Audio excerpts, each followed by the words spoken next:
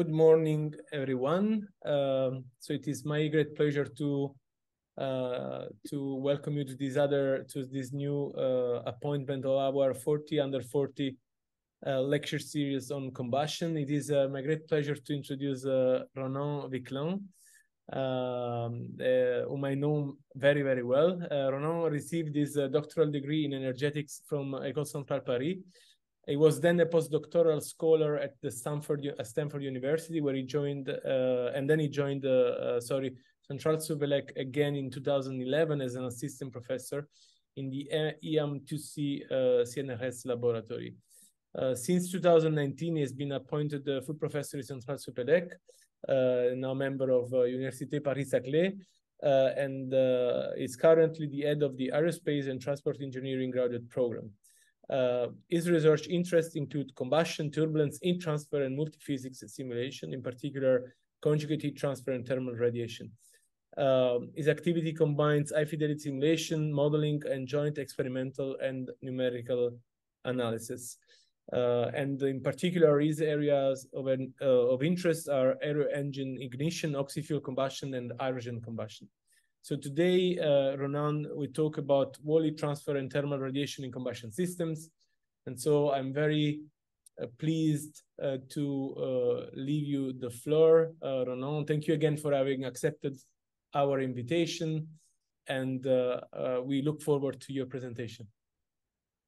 Thank you very much, Alessandro, for this introduction. It's also a great pleasure, and I thank greatly the Belgian Section of the Combustion Institute for this invitation. And so today, as you mentioned, we'll talk about wall heat transfer and thermal radiation in combustion systems. But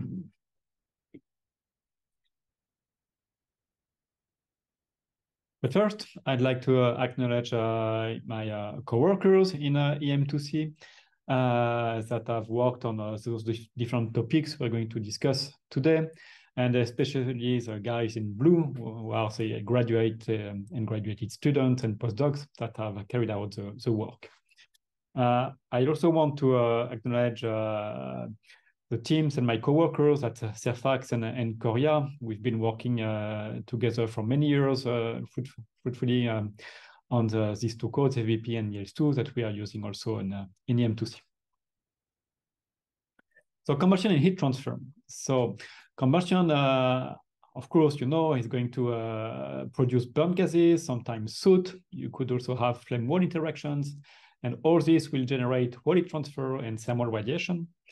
In return, this will affect the efficiency of combustion and thermal efficiency, the flame stabilization, and the pollutant emissions. Okay, so this is one of many possible coupling aspects that could occur in combustion systems.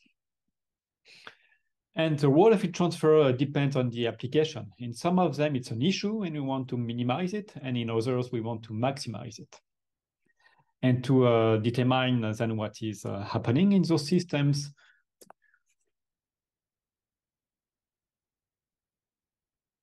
we will have to detail the three different modes of heat transfer that are conduction, convection, and radiation. So let's pick an example on the Prekinstar burner, which is a configuration that has been massively investigated by different teams. And it is actually also subject to heat transfer. However, for many years, in this system and still today in other burner configuration, people have disregarded the wall temperature effects. And in these different examples, adiabatic wall condition was prescribed, which is not critical in the core aspects of the flow in those studies, but clearly close to the wall, you could see the mismatch in the gas temperature close to the wall. But this has a critical aspect on the flame shape, because then in adiabatic LES, in this configuration, we predict an M-shaped flame. Although experimentally, what we do observe is a V-shaped flame. So we want to account for this wall heat losses. Okay, the first thing you may want is to know the actual wall temperature or heat resistance that could be measured experimentally, but sometimes we don't have access to those measurements. And so you have to predict the wall temperature, and we'll see that later. Or, as done in this study by Benard et al., you could roughly estimate it. And so if you prescribe this wall temperature in the largely simulation, you can see on this image of enthalpy defect that inside the outer recirculation zone, the burned gases are cooled down significantly, although the core of the flow is mainly adiabatic. This time, when you compare to the experimental signal your flame shape for the non-adiabatic case here on the right, you do retrieve the V-shaped flame compared to the adiabatic case in the middle. And so this, what we see is that the cooled burned gases have been able to quench the flame branch located in the outer shear layer. And then the flame shape is properly retrieved. Now, if you don't want to roughly estimate the wall temperature, but you want to predict it, you're going to carry out a conjugate heat transfer simulation. And we'll have different solvers, and we'll have one solving for heat conduction inside the solid domain. So usually this is done with a parallel algorithm where each solver is going to advance in time, and usually through what we call a Dirichlet-Neumann scheme. The fluid solver will use a wall temperature predicted by the solid heat transfer solver, and reciprocally, the wall heat flux on the solid solver will be set from the prediction of the fluid solver. So there are some challenges in assembling these kind of simulations, dealing with interpolation on the at the interface between both solvers. So determination of the coupling period, how often do we exchange this information? And sometimes we can have some stability issues that can be enhanced, for example, with a Dirichlet-Robin communication scheme. That is a little bit different. Now, it's not the only difficulty. The solid transient heating times can take some minutes to hours in practical systems, which is totally unaffordable for physical times we can afford in LES. And so usually, most often, people will use an asynchronous exchange and accelerate by a given factor alpha the transient in the solid part. Okay, but this kind of study then enables to reach the steady state much sooner. Now let's see another example of application with CHT, conjugate heat transfer this time, on a flame dynamic study by Cross. You see here the experimental device with visualization of the flame. And when you carry out now conjugate heat transfer simulation, you will not only simulate the flow inside your combustion chamber, but you will also measure all the solid parts to account to determine where heat conduction is going. But solving the wall temperature with CHT is not a magic solution, because you're just pushing the problem further away from the inner wall, because at some point you need to prescribe boundary conditions, okay? And that's can be critical, and you need to pay attention on the heat transfer coefficient you prescribe there. You could have some significant uncertainties. But here it's fine. You could see here's the predicted flow temperature inside the combustor, below the temperature in the solid parts in the injector that can be heated up to 600 kelvins. If you pay attention at the flow, fresh gases flow inside the injector, you see that it is actually preheated by this solid parts. And then in this specific configuration, it's only once you've accounted for this preheating that you're able to correctly predict the combustion instabilities in this system. Okay, so here the effect of wall heat transfer is a little bit more subtle and impacts the flame dynamics, okay, which is not necessarily something you would expect initially. And so later on, we'll detail an example on flame dynamics again, but this time on ignition, and we'll see how water transfer can also impact ignition in gas turbines. What about thermal radiation also? So we have different quantities of interest to add to the picture. We'll have to predict the wall relative fluxes. And at each point inside the combustion chamber, we'll also need to describe the relative power field. This is determined by different participants in combustion applications, the walls, obviously, but also the participating gases, which are mainly CO2 and H2O, that have a complex spectrum of radiative properties to describe. And in many applications, we also need to describe hot particles and the corresponding radiative heat transfer from those, such as soot particles, but I will not detail this part further today. So in the recent years, there have been many advances in coupled simulation with radiation, and you can have a look in detail at this book from Modest and Howers. You have to pick a different kind of solvers, P1, DOM, Monte Carlo, or some others. You also need to describe the gas radiative properties. And along the years, we've switched from a canonical flame configuration with crude approximation of the gas properties to actual flame simulations with realistic gas properties, then to more detailed gas properties and even line-by-line spectrums in free jet flame simulations. And there have been some recent examples where this is further combined with CHT in a multi-physics framework, and also done here with a detailed Monte Carlo solver for radiation. Okay, so you see there that it's quite active. However, nowadays, there are still many applications that are neglecting thermal radiation, although it should not. In many cases, it's a first-order effect. In many more, it will have an effect, but not first-order.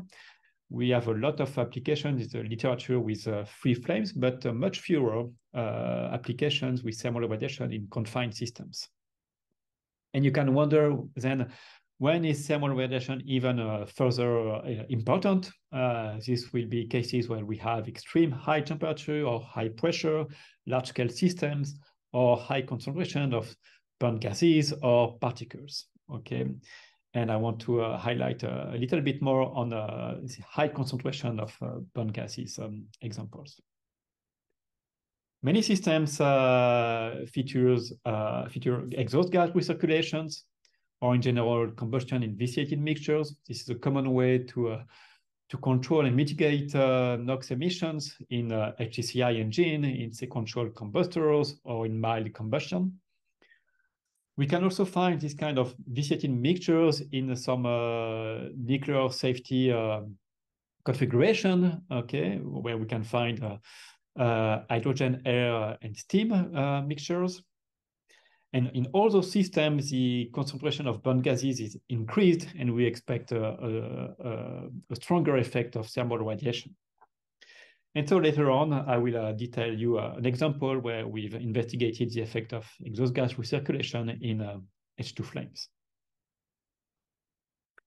Finally, the extreme case with a high concentration of burnt gases is oxycombustion.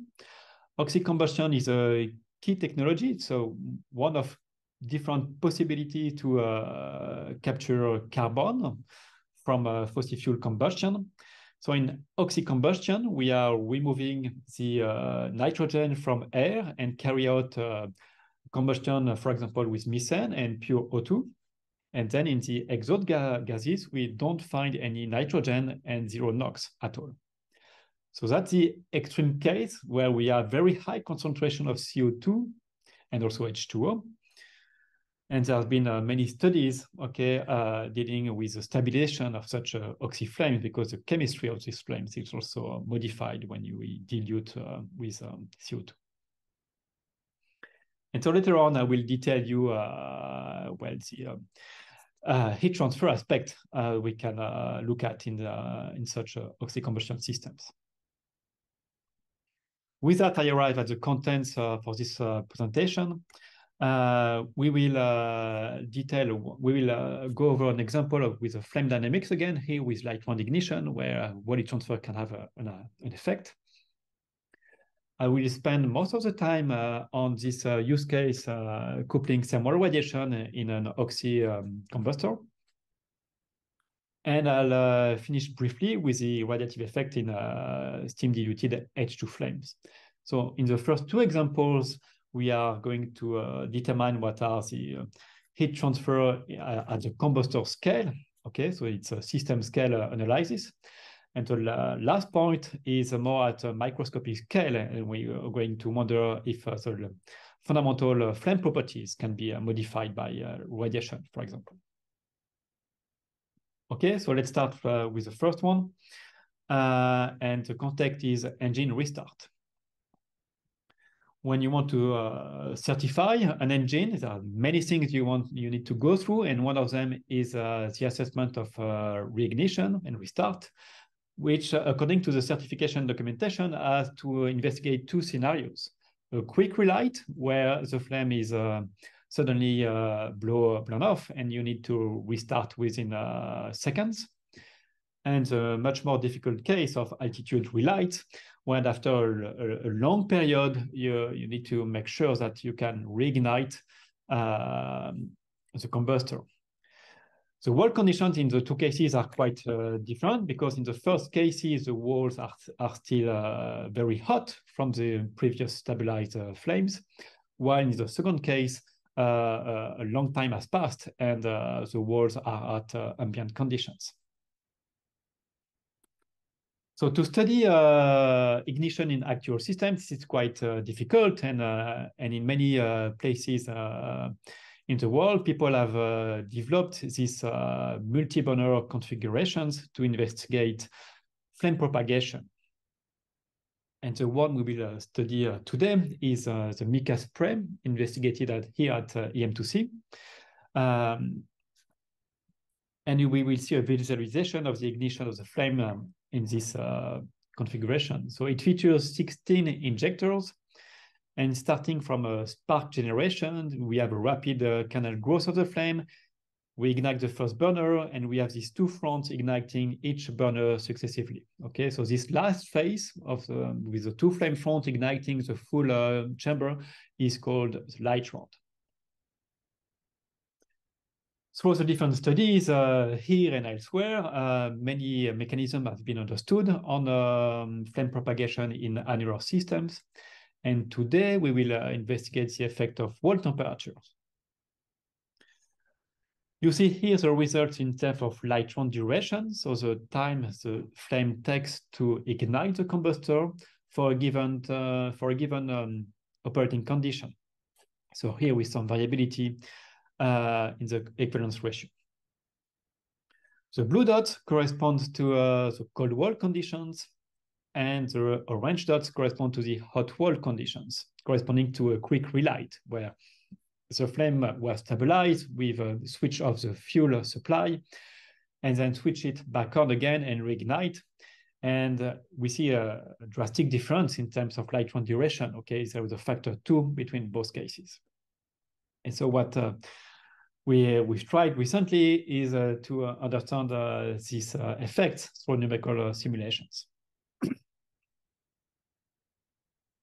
So we've carried out large AD simulations with the FVP solver from Fairfax. Here the fuel, the studied condition correspond to liquid NF10. The dispersed spray is described by Lagrangian approach, combustion by a second flame model with a global mechanism. To discretize full geometry, we have more than 300 million tetrahedral cells. And I want really to outline 3 key modeling features that have been assembled in this case. The first one is dealing with wall convective heat transfer, where the impinging of very hot gases with cold walls, we've observed that the classical analytical wall laws were not valid anymore, and we need to do, because of the strong variability of thermophysical properties with a change of temperature between the very hot gases and the very cold walls. And so we've replaced then classical wall laws, or even more advanced one, with a more evaluated approach where we're actually solving for turbulent boundary layer equations to actually describe properly what it transfers for the turbulent boundary layers. We also had to account for the polydispersity of the spray. And finally, the subgrid wrinkling factor of the turbulent flame was described with a dynamic model. Okay, so we've brought all of these advanced features together in these simulations. And so when we look at what is going on, the predicted flame shape, qualitatively, we do see the exact same thing as the experiments. We start from a rapid expansion of initial kernel. We have two flame fronts, and they're igniting successfully the different injectors. When we compare the electron duration from the LES with the cold wall conditions, as prescribed here in the simulations, we are able to correctly retrieve the ignition time.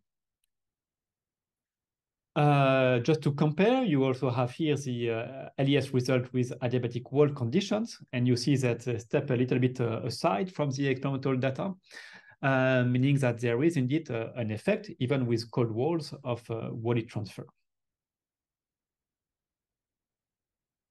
Now, when we want to predict ignition with a quick relight now, so the walls are still hot from the previous stabilized flame, we need first to determine this hot wall temperature. So we're doing this with conjugate heat transfer. You see on the right the fluid domain on one portion of the annular test rig, and the corresponding solid domain. We are now also meshing, and we're solving heat conduction inside. As explained earlier, we need to exchange information at the interface, here using a Dirichlet-Robin exchange. And we also need to prescribe the external information, meaning external heat transfer coefficients and radiation from the hot walls, which can introduce some uncertainties in our results. Okay, so before igniting, then what do we do? First, in steady burning condition, with conjugate heat transfer, we compute and predict the hot wall temperature field inside the walls.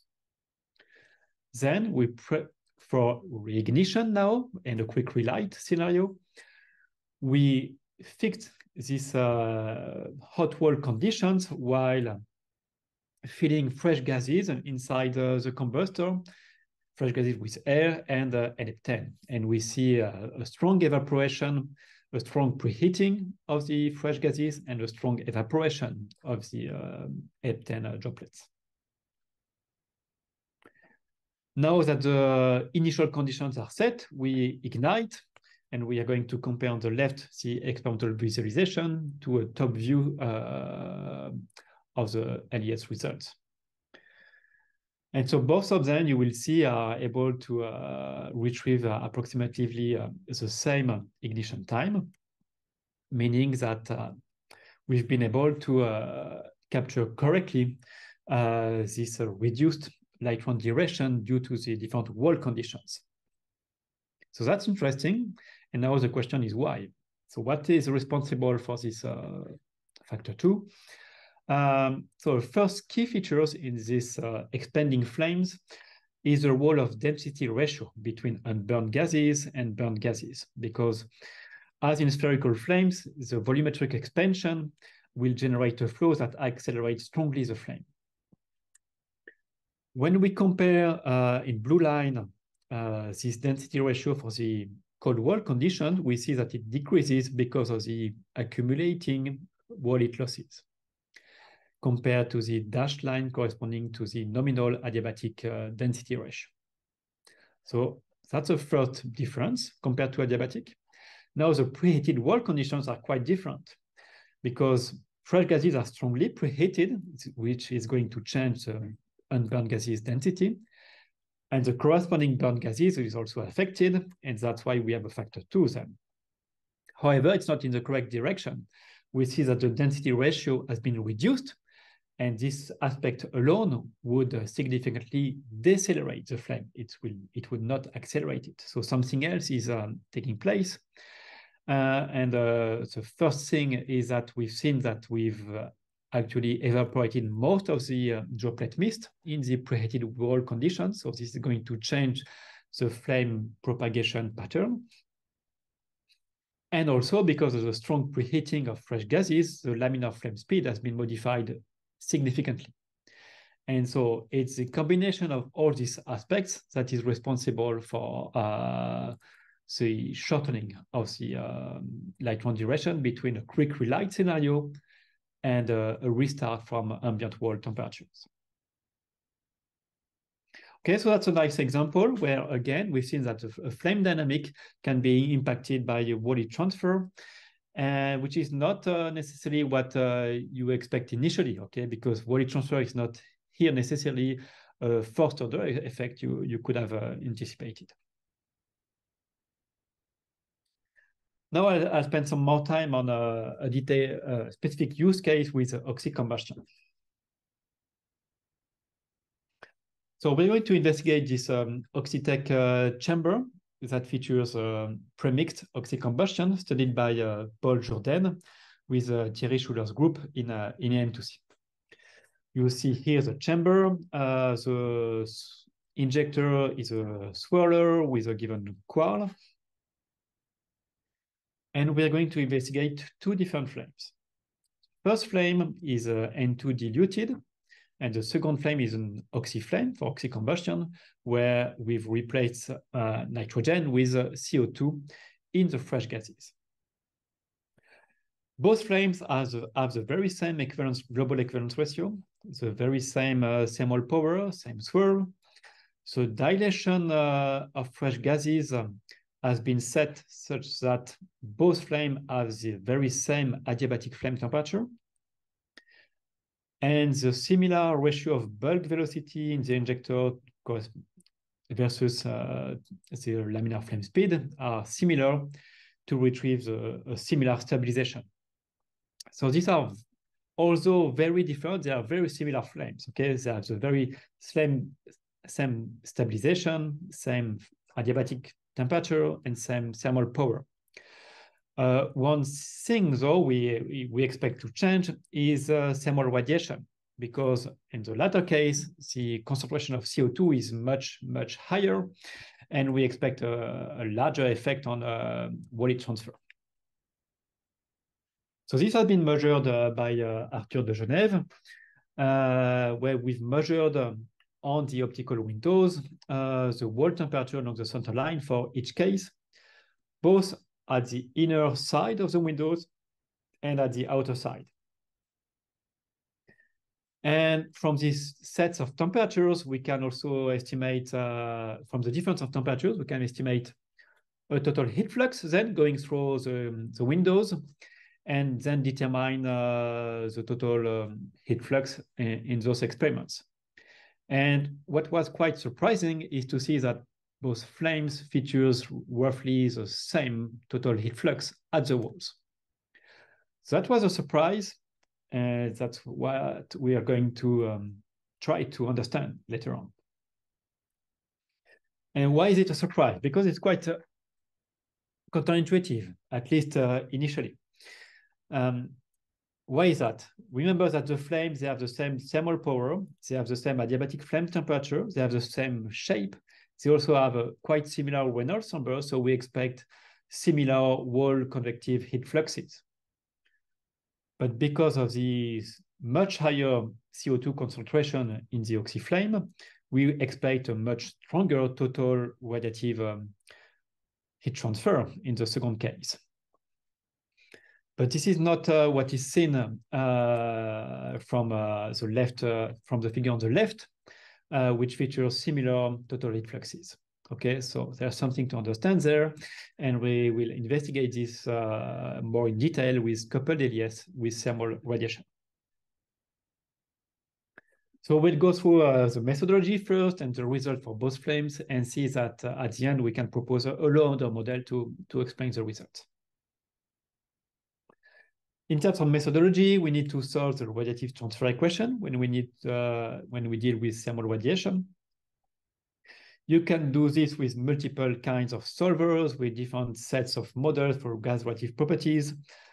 Some choices are good, some are not, some are reasonable. It's quite similar to the choices you do with your fluid solver and your combustion models. And in this work, we are going to combine LES, large eddy simulation, with Monte Carlo solver of thermal radiation and a narrowband model for gas relative properties, which is, I would say, a very nice effort to get things accurate in terms of heat transfer in the combustor. Few words about the radiative solver we're using. It's called Régnier. It's a Monte Carlo solver. It's actually a backward Monte Carlo solver, meaning that at any point where we want to compute a radiative power or radiative heat flux, we are tracing rays backwards to get the quantities of interest locally. We are accounting for radiation from CO2 and H2O only using a correlated K narrowband model. Here, soutes are negligible, and we will not discuss their modeling. Now, a common issue with a Monte Carlo solver is their slow convergence, meaning that the Monte Carlo error is decreasing very slowly with the number of rays you are tracing at each point in your domain. However, you should not stop there, because there are many improvements you can do to enhance the improvement and the numerical efficiency, the scalability of your solvers, the load balancing. And we can actually act on both the numerator and denominator of the Monte Carlo error, either with importance sampling or with quasi-Monte Carlo, which is an approach we've been involved in EM2C. Okay, so once we have a radiation solver, we are going to couple it to our LES code, which is here again FVP. And so the LES is feeding the composition, temperature, and pressure field to the radiative solver. And the radiative solver is sending back the radiative power inside the chamber to the flow solver. So we are using a 50 million cell mesh with a second flame model again. The Monte Carlo solver is using 1,700 CPU cores, which is larger than the number of cores used for LES. With a cursor mesh, we fix also the uncertainty of the Monte Carlo solver to 3%. We also did some a priori study to set the coupling period, determining at which frequency we're going to exchange the information between both solvers. Okay, and finally, to get conjugated transfer out of the picture here, we are prescribing the measured wall temperature on the inner side of the windows inside the simulations. Okay, and so you do see here that Monte Carlo is indeed still expensive, okay? And we need to pay attention solely to how much we coarsen the mesh and how much we couple the information with LES to make sure that we are doing all those. It's not to have a correct compromise in terms of CPU cost and accuracy. We also need to pay attention to boundary condition and wall emissivities. And specifically here, we have large optical access. And you all know about the greenhouse effect in your windows. And your viewing windows in those experiments are definitely semi-transparent then. And that's a little bit tough to account for in many systems. It's easy to do with a Monte Carlo solver. And it's quite a big deal here because we'll see later on that actually 50% of the incoming radiative flux at the windows is actually transmitted through the windows, okay? So the windows are not opaque at all, they are not transparent at all, they are semi-transparent. And we are modeling this by considering bands in the spectrum, either as fully transparent or fully opaque. Okay, so let's see the results now for the N2 diluted flame first. We compare here the predicted velocity field for the reactive conditions. And we see similar characteristics, slight discrepancies in the magnitude of the axial velocity that we attribute to the strong sensitivity of the experiment to the quarle angle of the injector. So when we look at specific profiles, we do retrieve on the axial, mean axial velocity, some larger velocities on the numerical side. But on the profile of RMS in axial velocity, it's very nice, and same in the radial velocity profiles. Okay, so this is, I would say, quite satisfactory. Regarding the flame shape, we are comparing here the Abel deconvoluted OH star chemiluminescence signal to the heat release rate map. So classical commands, they are not totally comparable, but that they tell us about the flame position, and we see that we have a slightly shorter flame, which is a little bit entered inside the injector inside the simulations. Now it happens that this turbulent flame is quite challenging, in fact, because we do see on the different snapshots, experiments or LES, that we have a very strong intermittency of the turbulent flame. Okay, it's, which makes the turbulent combustion modeling quite challenging, I would say. So now that we are confident in our results, we are going to look at the global enthalpy balance inside the combustor. So out of the 14 kilowatts corresponding to the thermal power, 40% are lost at the wall from convective heat transfer. 20% are lost for radiation, and the remaining 30% correspond to the reduced exhaust gas temperature at the exit. When you detail a little bit what's going on in terms of radiation, 40% of the radiative contribution is absorbed at the quartz. A similar contribution is actually going through the transparent bands of the windows, and the rest is absorbed at the opaque walls or is exiting at the outlets of the domain. Now for this N2 diluted flame, very similar to any conventional flames at atmospheric pressure, thermal radiation is not negligible at all, okay? And absorption specifically is not negligible also. It accounts for 70% of the total emitted power inside your system, okay? So definitely, if you neglect absorption with an optically thin model there, you are making a huge mistake.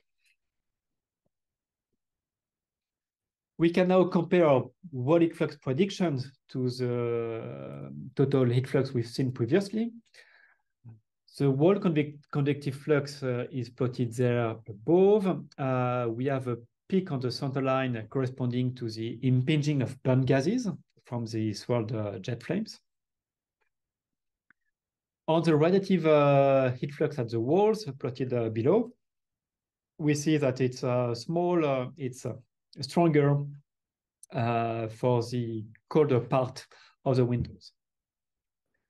So when we sum the two contributions, we can compare this to the total heat flux measured experimentally, and we have, I would say, a very nice result. We have a shift that we attribute to the incorrect flame position and position of the central recirculation zone, but the magnitude is nicely retrieved.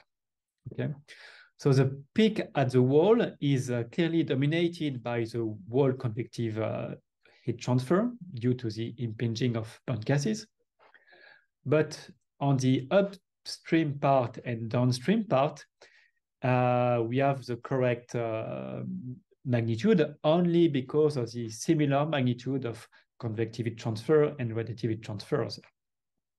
Okay, so already this N2 diluted flame is already a subtle balance between convective and radiative fluxes, And now we'll go through with the COT diluted flame results to see how this can be modified. So there are a couple of things to change in the CO2 simulations. We've adapted the chemistry to CO2 dilution, and we didn't have at that time the same CPU budget, and so we've coarsened significantly more the simulation to be for it to be more affordable. I will not detail all this, but it's nice to have an idea of the computational times there. You see that for the residence time in the combustor, the coupled simulation for N2 flame costed more than 1 million CPU hours. And after some refactoring and simplifications and coarsening of the meshes, the coupled CO2 flames is only is lower than 500,000 CPU hours. So when we compare the two results, we see a much stronger reabsorption of radiation in the CO2 diluted flame. That's expected because the concentration is much higher. We have much higher emission, but correspondingly, we have a much higher reabsorption of this emission. And at the end, then, we don't have a huge effect on radiative heat losses, okay? 20% as we've seen in the N2 diluted flame, and now 26% in this case.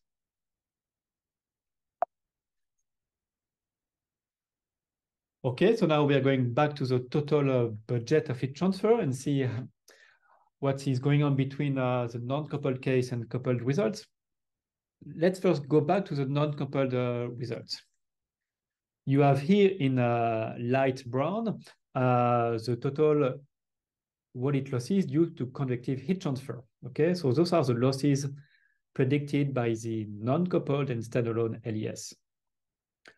On top of that, we can also carry out, without coupling at all, a standalone simulation of using the Monte Carlo solver and add on top of it an a priori estimation of the radiative total heat loss. And we see that we are retrieving somehow what we anticipated initially, okay? Is that the non-coupled results are telling us that, yes, we do expect some larger heat losses and heat transfer in the CO2 case. But again, this is not what we've seen previously, okay? So definitely there is something going on with our a priori estimation, which is current with a non-coupled result, but not with reality. Besides, we see that there is something that is not physical because the cumulated total heat losses there is above the total thermal power of the combustor. When we look at the coupled results, energy budgets, now we have in light brown still the convective heat losses at the walls, but from the coupled simulations, and now in darker brown, the coupled results contribution for thermal radiation. You do see now that in the coupled simulations, the radiative contribution has been reduced significantly, and the convective part has changed slightly also. And more specifically, we do see that now they have the same order of magnitude. Okay, so the coupled simulations are able to retrieve what we've seen experimentally. The total heat transfer in both cases are similar. Okay, so the coupled simulations are doing a nice job, okay, but we still haven't understood why. So what did we miss previously in our a priori assessment is that we've actually fixed the gas temperature. And in reality, thermal radiation is changing the gas temperature inside the combustor. We can see this here clearly. This is a CO2 diluted flame. We are looking at the average temperature inside the combustor, and we have almost 200 Kelvin difference in terms of average temperature between non-coupled and coupled simulations. And it's even larger for the exhaust gas temperature. So in fact, thermal radiation is not adding thermal radiation alone. Thermal radiation will affect the total relative heat losses, but also the convective heat losses, because the global temperature inside the combustor is modified by thermal radiation, okay? So once we couple the different solvers, we obtain a new balance between radiative heat losses and convective heat losses compared to what non-coupled simulations and a priori estimations would say. Okay, so that's interesting, okay, and we see that we can understand this a little bit better with a low-order model, and we can even predict the coupled results from non-coupled results. So this low-order model, its starting point is a macroscopic balance of energy inside the combustor. So total thermal power is balanced with the difference of enthalpy between the outlet and inlet, and the losses, the convective heat losses, and the radiative heat losses. The change of enthalpy between outlet and inlet is just the mass flow rate times Cp and a difference of temperature. We're going to model the convective heat losses with a global thermal resistance, accounting for those effects. And we've introduced something similar for radiative heat losses. Also, it's a little bit more tricky, but we've also defined radiative resistance here. When you put all the bricks together, then you obtain this formula there, but there's still an unknown that we want to get rid of is the outlet temperature compared to the average temperature. So for this, we've introduced an approximation and estimated that the difference between the outlet temperature and the average temperature in the combustor is due to a fraction of the total heat losses. And this fraction is denoted by the factor A. So once then we go back to the global formula, we have one unique formula to predict the average temperature in the combustor. We have some parameters in this global model. We have this fraction factor A there and the thermal resistances for convective heat losses and radiative losses. For a given case, we need to fit those. Now, one exercise could be to actually fit them from coupled results to exactly match the coupled result, but that would be cheated and not very interesting. We will actually set these three different parameters from non-coupled simulations. Okay, so that's important. Meaning that the fraction A and the convective resistance are going to be determined from the LES alone simulations. And with a standalone Monte Carlo simulation, we are going to also determine the radiative resistance. Okay, and we obtain the numbers that you see there. So to understand a little bit more the physics going on there, we can plot the behavior of the low-order modeling when we change the thermal radiation inside. Okay, so we have three terms, okay, that are equilibrated by the total thermal power without any radiation corresponding to an infinite radiative resistance. We have only the first two contributions. And you see there the corresponding heat fluxes.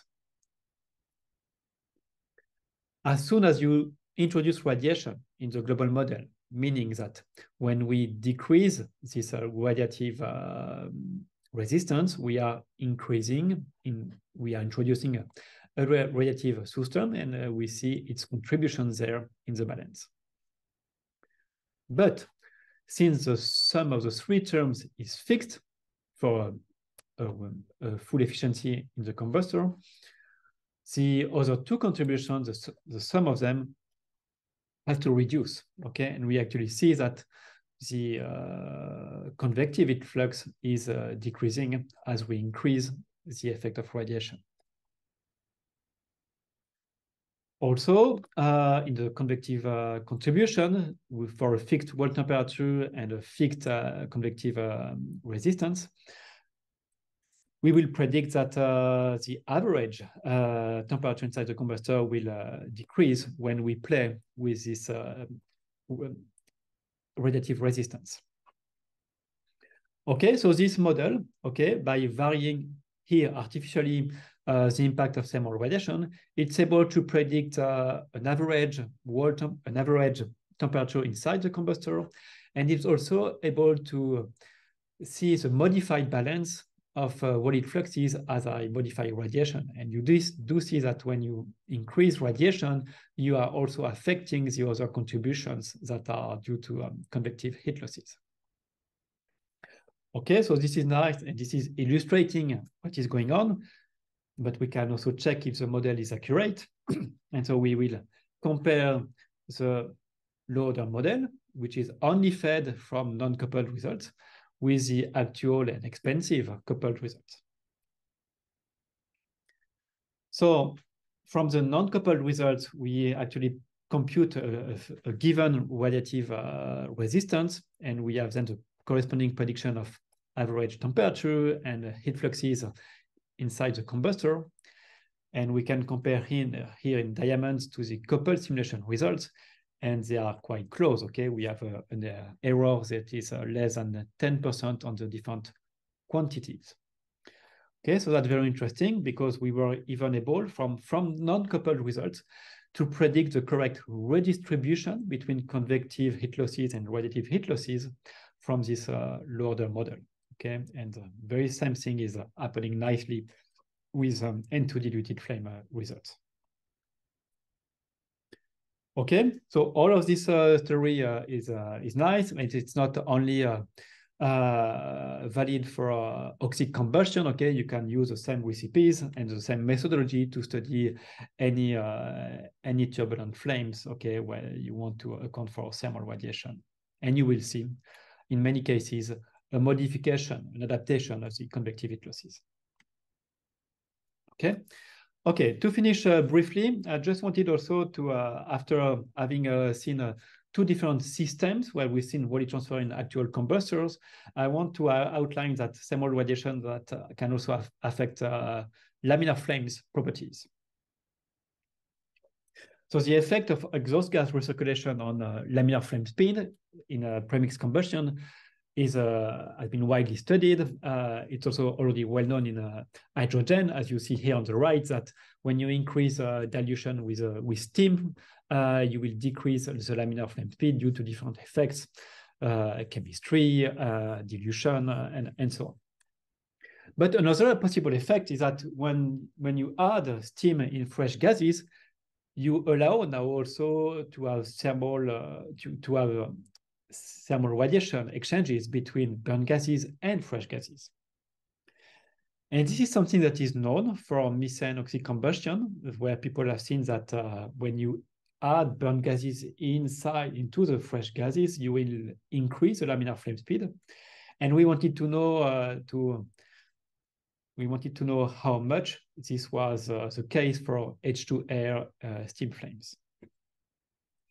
So to do that, we are doing flamelet computation with detailed chemistry. We're using here the Varga mechanism with detailed transport, using here multi-component and Serre effects to retrieve very nicely in H2 air without any steam. We are able to retrieve very nicely state-of-the-art experimental data for the laminar flame speed. But now we are adding, in the steam-diluted cases, a new term, which is an effect of thermal radiation in the transport equation for temperature. So we will now couple these flamelet equations to thermal radiation in 1D. So we're not using a Monte Carlo there. We can do this more efficiently and even exactly in 1D. And we are coupling these two solvers together to obtain converged results. So let's see first what is happening on a gray gas system. Okay, so gray gas is obviously a wrong assumption, okay, but we'll be able to fix our ideas on what's going on there. So the conditions studied here is for 5 atmosphere with 500K temperature in fresh gases, an equivalence ratio of 0.8, and the total mass fraction of steam in fresh gases is 30%. So the converged results we obtain are here. You see on the left, the temperature profile in space, and we have in dashed line the detailed chemistry in adiabatic conditions, and now the same detailed chemistry and transport with radiative power in plain line. So the first thing that you can see, and I forgot to highlight that this is an infinite domain, we see a strong preheating of fresh gases, okay? On the right, we have the profile of radiative power. On the burned gases side, we see a strong emission, as expected. But now the new thing with steam dilution is that we are able to reabsorb this emitted radiation inside the fresh gases. And so this has generated a strong preheating there associated with a new extreme temperature. And when we look at the final laminar flame speed that we get, so relative change in laminar flame speed is huge. In this case, it's more than 200%. Okay, so it's a very high preheating is generating a very high laminar flame speed. In a finite domain, I will skip this quickly. In a finite domain, the effect is much more reduced. Okay, now we don't have an infinite time to reabsorb the emitted radiation, and in this example, the effect is only 25% on the laminar flame speed. But a gray gas does not exist, okay? Gray gas assumption is not valid, and this is highlighted there with a plot of the band average emissivity. And we will now carry out actual results with an error band model for the gas relative properties. So the profiles of temperature and relative powers that we see here are now actual physical results, okay? We are now coupling detailed chemistry, detailed transport, detailed solving of radiation, and detailed radiative properties for the gases. And for this actual physical flame, we are predicting a more than 50% change in the laminar flame speed, okay? So that's quite large effect. This has been investigated in many conditions, and as soon as you are high pressure with enough dilution level, you will see a large effect on the laminar flame speed on the right there. And they are always correlated with a strong preheating in those cases, as seen on the right. Okay, so we are quite convinced that yes, thermal radiation in steam-diluted hydrogen flame will have a strong effect. But when we compare it to experimental data, it's quite challenging, okay? You have ensembled different data in the literatures. The black plain line are adiabatic flame results we've carried out, and the dashed line is our coupled result with thermal radiation, okay? So it gets us closer to the experimental data. In some cases with large dilution, as here with the result from Lamoureux, we are very close to the actual data. But it must be said that it's quite, there is some discrepancies in comparing 1D laminar flame result with data from spherical flames. And the reason is that 1D radiation is not the same thing as spherical radiation, okay? So there is some things to improve, okay, in the post-processing of spherical flame experiments and also in our own flame computations. But definitely the state-of-the-art result with adiabatic flames that see some mismatch with experiments, some part of this mismatch is can definitely be attributed to thermal radiation effects. With this, I arrive at the end with a little bit of delay, sorry. And I want to end with some takeaway messages, okay? We've seen that volume transfer effects needs to be accounted in many systems. This is expected in many of them. And in some of them, we don't necessarily anticipate it could affect our results. to predict the water temperature, we see more and more experiments that are sensitive to the characterization of water temperature, even though water transfer is not the focus of the study. They know that it's essential to prescribe them in numerical simulations. We see more and more conjugate heat transfer simulations in the literature, but you need to pay attention to the external boundary conditions that are prescribed there. Regarding coping with thermal radiation, I've said a few words about cost accuracy compromise, so you need to be careful about this, and not only with Monte Carlo, but also with other approaches. You've seen that Monte Carlo methods are not necessarily prohibitive, and there is a big deal with wall properties, okay? If the walls are not gray or not opaque, we need some data to know what to prescribe in our numerical simulations. Regarding decarbonized combustion and radiation, there's a lot of things to explore.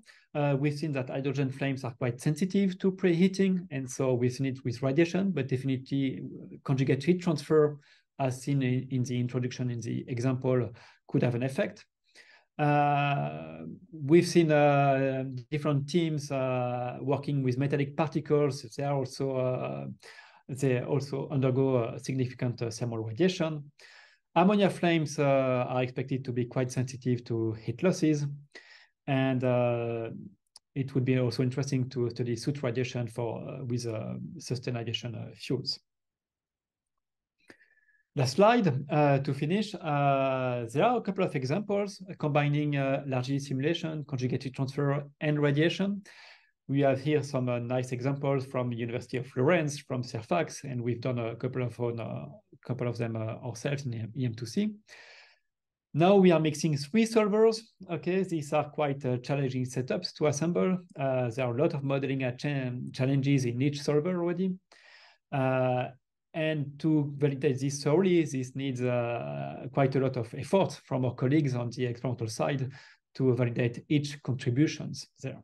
Okay, but definitely I would think this is the way to go for system level predictions. With this, I'd like to thank you, and I'll try to answer a couple of questions. Thank you.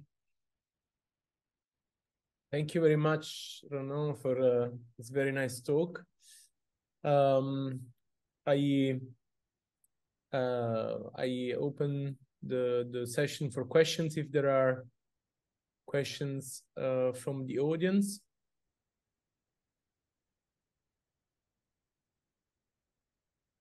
I will maybe start with the question while the people warm up a little bit.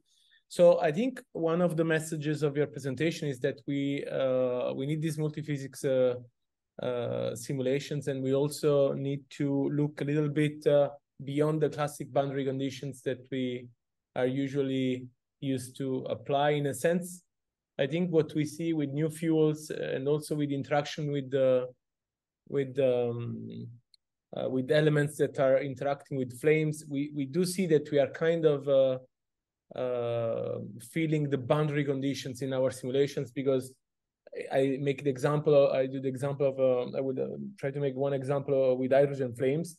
There is these questions about how these hydrogen flames would be impacting, for instance, the quality of materials. So my question is, we should go towards multiphysics simulation for sure, but there is also a need to a little bit extend let's say the domains of our computations. Do you think this will actually impose constraint? Is it something that it's feasible according to you? I don't know. I want to have your opinion on that.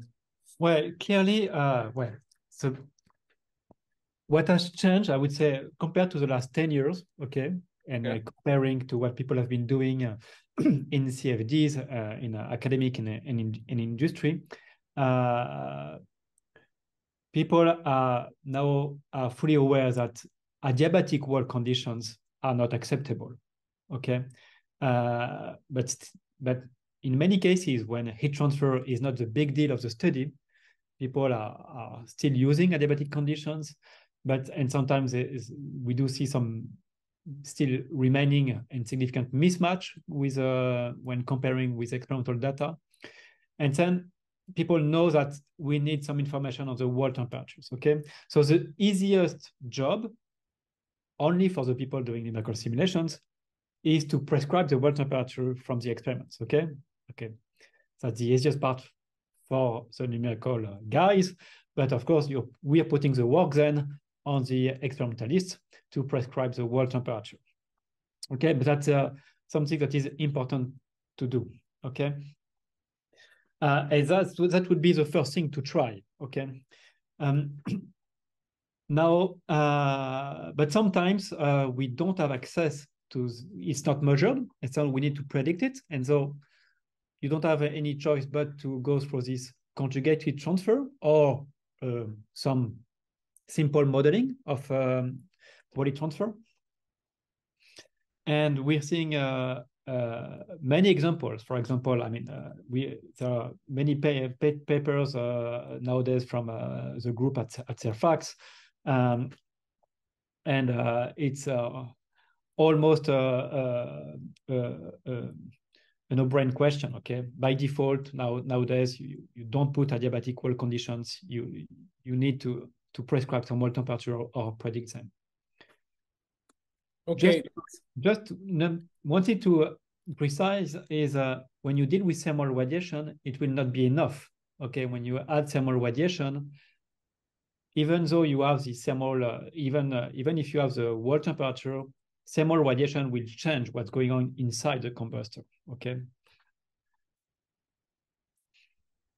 Yes, thank you, and I think, of course, we will need to extend beyond radiation to, I don't know, maybe include the effect of materials, these kind of things. I think we are going, of course, in this direction. I think there is one question from Pratibha. Yeah. Hello. Hi. Yeah, hi. Thank you for the wonderful presentation. I have some questions about the soot scattering properties, like how the accuracy of radiative heat transfer simulations affected by the soot properties, more specifically the scattering properties. Yes. So you're right. Okay. I haven't detailed this part in my talk. Sooted flames. Okay. Once the soot level is high enough, will be the elephant in the room. Okay. They will be the major contributor to thermal radiation in sooted flames. And it's quite different to predict compared to gases. As I said, the challenge, the spectral properties of gases are very well known, but very complex to account for in detail. And it's a little bit the opposite for soot particles. In soot particles, their spectrum is much smoother, okay?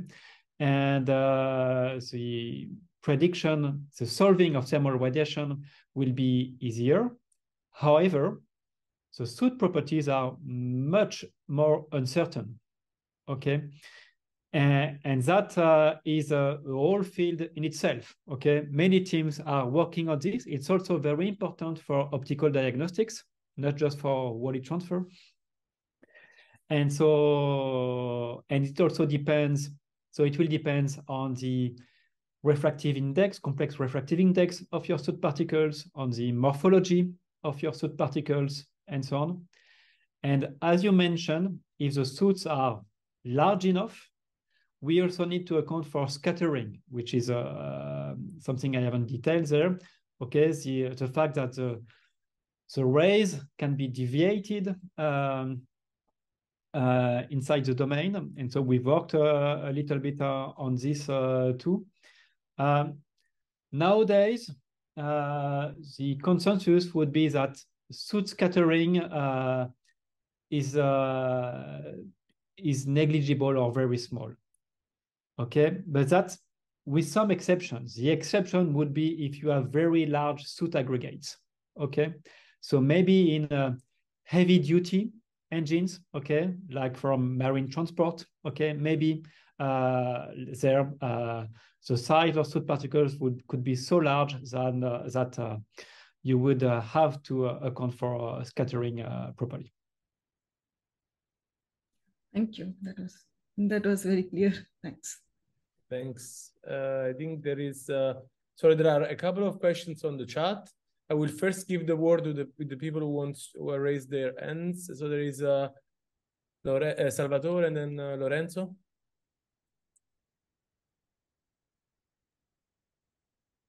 Salvatore? Can you hear me? Yep. Yes. Thank you, Ronan, for this very clear and interesting presentation.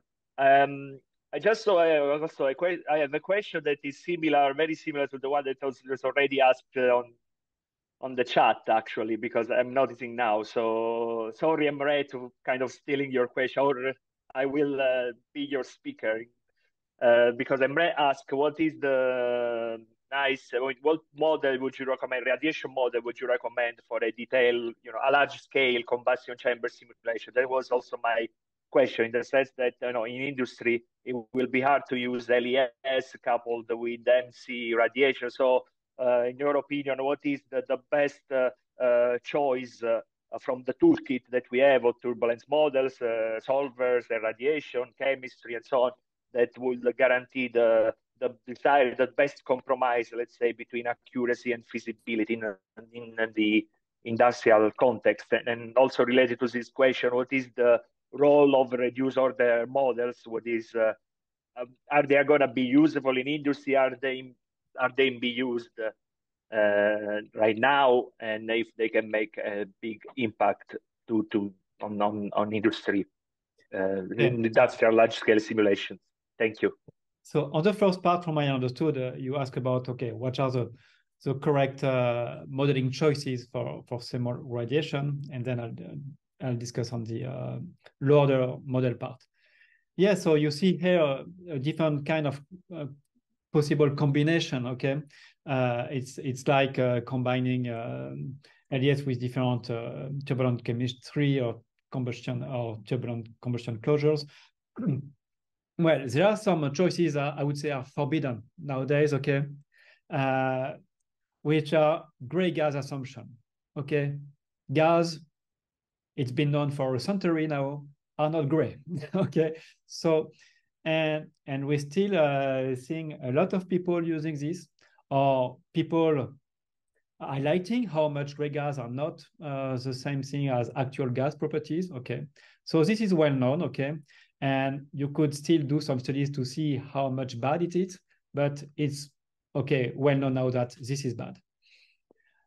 Most people now will use a global model, okay, such as the weighted sum of gray gases, okay, or any of its variant, okay, SLW, ADBDF, and so on, okay, which is a good compromise with and when you combine them with discrete ordinate methods or a finite volume method, okay? And when you use a DOM solver or a finite volume solver, it's then in fact the only actual choice you have, okay? You cannot afford narrow band models or line by line models with a DOM solver in 3D cases. That's way too expensive. Now, what is very nice with Monte Carlo is that putting a crappy model or a very accurate one is the same cost, okay? So in Monte Carlo, we take then advantage, we could use global models, okay? It would be interesting to compare with the other approaches, okay? But it's actually roughly the same cost to include global models or narrowband models, or even with some additional cost, a line-by-line model, as done by Modest and Howard studies. So that's why we usually see Monte Carlo with more detailed approaches, okay? Now, the level of accuracy depends. You can have global models that are only 30% accurate, and you have people deriving new global models, more advanced, that can be 10% accurate, okay? So it will depend on your starting point there. Regarding low order models, so yes, you're definitely right, okay? You've seen, I could have started from the low order model, and then there would have been no question raised initially, okay, in what I've shown. So this is very useful, okay, to use low order models. The message here is for the industry or even all other academic research is not that it's only Monte Carlo and detailed properties. Okay, we need the full spectrum of methods. Okay, the most advanced ones to challenge the others.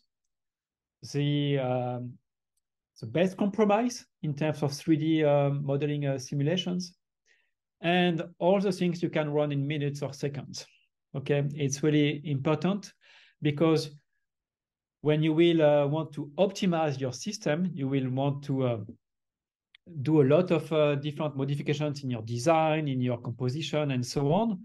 And surely you will not launch the most advanced methods in hundreds of computations, even for LES, okay, with a simpler model, okay? So all of them are highly wished for practical applications.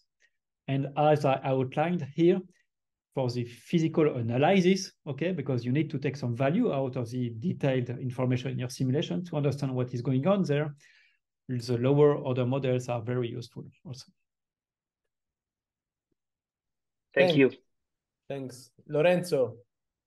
Yes. Hi, thank you for the very interesting presentation. I have a little question about ammonia combustion, because okay, in general, radiation models take into account CO2 and H2O as participant species, but what about the N2O? It can have an effect on the radiation, and models need to be recalibrated to take into account also these let's say new species for new generation fuels. Yes, I'm coming back to this point. Yes, excellent question on ammonia. So I haven't worked myself on ammonia, but surely question myself like you did. So N2O is as I don't know the factor, but you know that methane has a much higher greenhouse effect than CO2, and N2O is even much higher than methane.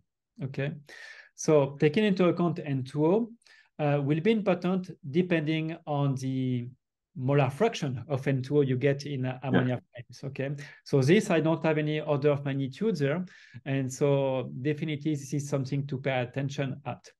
It's also the case for ammonia itself. Ammonia is a complex molecule like CO2 with vibrational and rotational levels.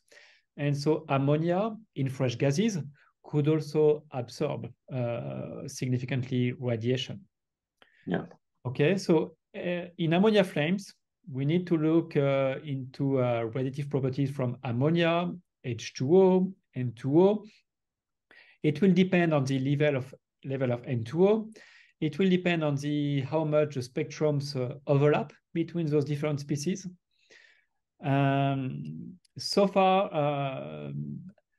I remember maybe 4 years ago at the International Symposium on Combustion, we've seen some preliminary studies accounting for thermal radiation in ammonia flames, in 1D flames, but this was done with an optically thin assumption, so neglecting reabsorption, okay? Since then, I believe some papers have been out there looking into this. And so, yeah, your comment on N2O is valid as soon as someone there in the room can tell us something about the order of magnitude and compare this to its greenhouse effect potential. Yeah, makes sense. Thanks. Thank you very much. Thanks. I see that there is a question from Madi about the experiments, but so I was asking about experiments with other diagnostics, but I don't know. Do you want to? It's a question from whom? From Madi. So he says, I was wondering if you perform laser diagnostics, and if yes, if you did challenge with reflection, did you have? So not definitely not myself. Okay, you should not put any laser in my hands. Okay, but okay, laser diagnostics are used exhaustively here in the lab in EM2C. So as you are mentioning, yes, it's a little bit, it's quite difficult with all the reflections of the laser inside the annular setup, okay? So we don't, they've done it, so I'm thinking about my colleagues, okay, Sébastien Candel, Daniel Durox, and Césis with Guillaume Vignard, for example, where they've been able to, we haven't done any quantitative measurements inside the annular test rig with laser diagnostics, okay? The configuration is a little bit too complex to do this. What else? If we see any flame asymmetry. Yeah, if you see if the different properties of walls could actually give asymmetries in the flames. Yeah, good question. So experimentally, from shot to shot during ignition, we do see some asymmetries, okay? Sometimes the two flame fronts that we've seen, they merge at the opposite side of where the spark was deposited. And sometimes it's asymmetric quite a lot. In our simulations, I don't know if you remember, but usually it's quite symmetric in our simulations, and we have some also asymmetry. But so far, we haven't been able to study this systematically. We don't have any statistics on this, and we haven't tried at all to relate this to heat transfer effects. Okay, so I can't answer yet definitely your question. Okay, I don't know if there is any outstanding question. Otherwise, I would like to thank you again, Ronan. This was a very nice talk as usual from you, and thanks for having accepted the invitation, and to all, see you for the next appointment of this lecture series. Thank you very much. Ciao, bye-bye. Bye-bye.